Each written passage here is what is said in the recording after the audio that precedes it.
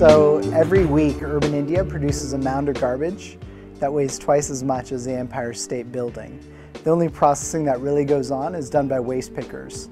Those who earn less than $2 a day, scrapping through dump sites, collection centers, and neighborhoods to eke out a living. About 20 years ago, the municipalities were depending almost entirely on municipal solid waste management. So a system where the municipalities then hired all of the workers that they needed to collect door to door, clean the streets, do all of the sanitation services that were required.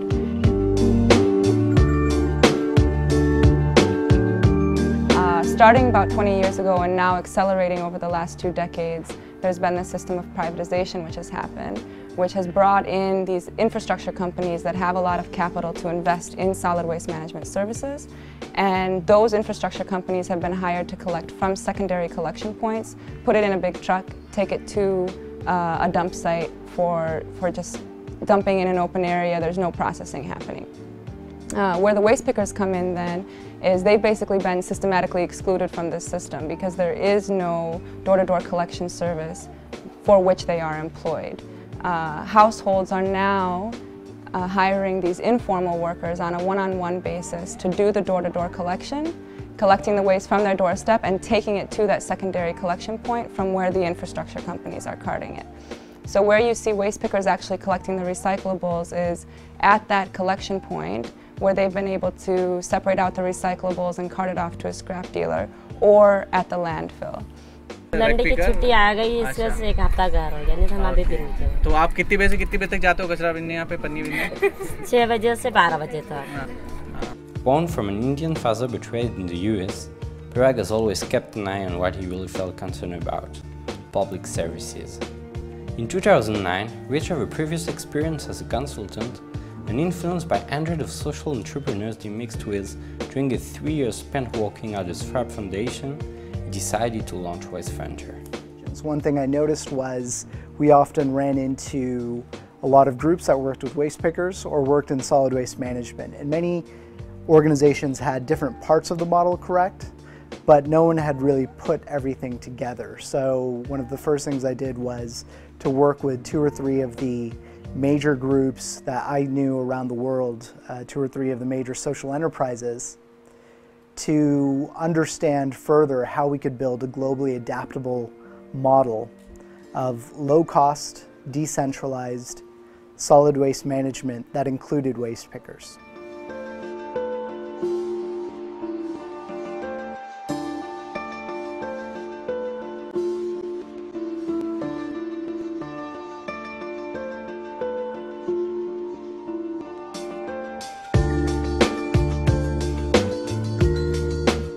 Often, tenders are paid on the amount of waste that's dumped, which then creates a perverse incentive for less processing and more simple dumping into dump sites.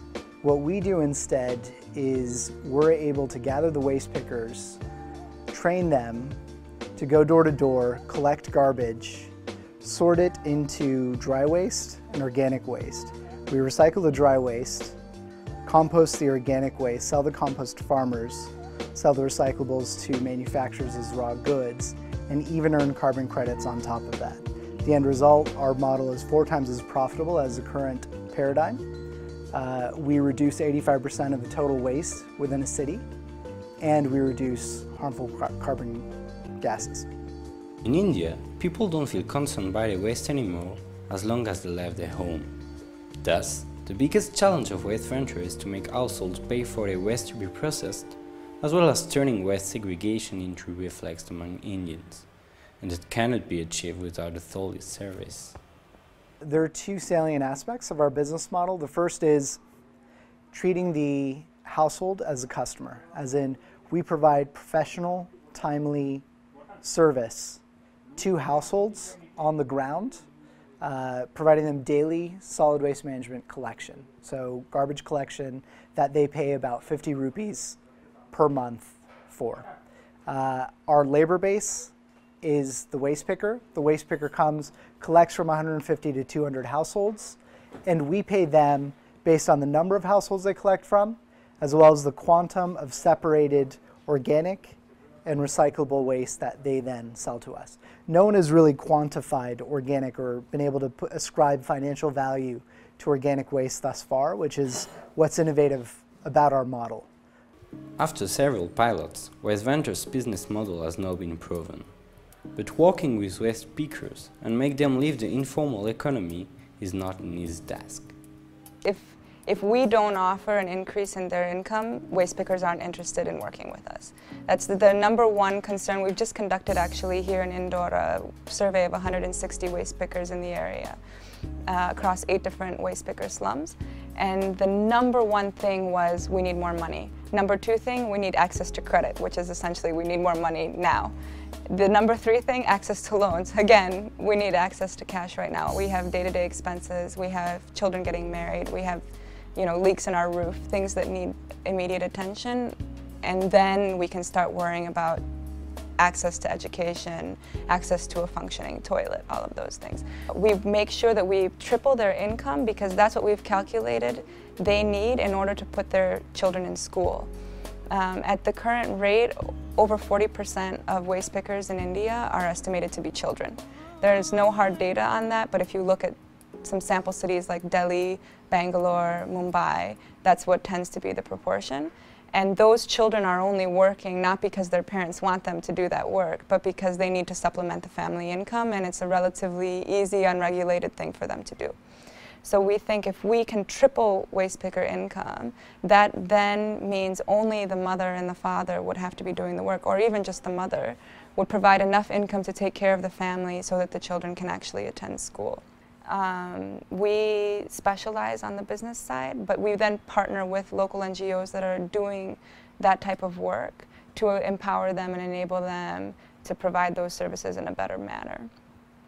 पहले तो ऐसे मतलब हम आते जाते हमको जानकारी देते थे हर बात की जाते आते थे फिर उसके बाद में ललित सर और थोड़े बहुत दिन पढ़ाने आते थे फिर हमारे पास टाइम नहीं रहता था कि हमने नहीं पढ़े पर इतना हो गया कि हम हमारा नाम लिख सकते विगत में हाँ रोशनी में खुलवाया ना 100 रुपये हाँ 100 रुपये से खुलवाया बचत खाता अभी कितने रुपए आपके बैंक में अभी बचत तो नहीं डाली पर डायरी खुली थी वो डाला हमने 26,000 रुपये 26,000 और कौन सी बैंक में खाता है आपका बिचौली बैंक में नाम नहीं मालूम बैंक ऑफ इंडिया हाँ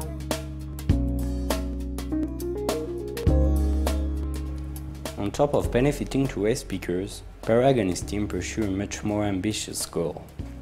The change we're trying to create is to fundamentally shift the paradigm of solid waste management.